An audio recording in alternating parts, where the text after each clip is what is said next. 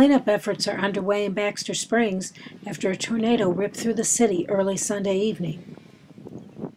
The tornado tore a swath from the south around 20th Street, going northeast for more than 10 blocks. On some streets, the devastation is enormous, with houses being thrown from their foundations, walls and roofs totally gone, and some with little left to salvage. Crews of volunteers were busy cutting up uprooted trees and tree limbs that were strewn about almost every home in the tornado's path. Utility crews on Monday were busy repairing downed power lines, hoping to restore electricity in hundreds of residents.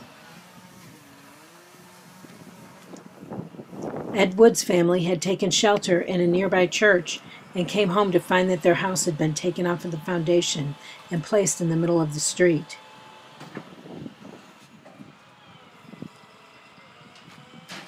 Kansas Governor Sam Brownback was in town on Monday, and he had declared the area a state of emergency.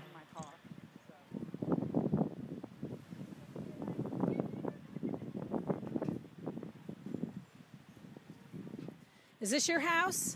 No, it's my nephew's. Is it? Yeah. So where did this house come from? Right there. Oh my God. Right there? That's where it was sitting? Are they okay? Where all the pipes are and everything? Well, that's a miracle. So am I. So am I. You probably got beat. Huh? Oh, yeah. Yeah. Eddie Wood family house taken off foundation.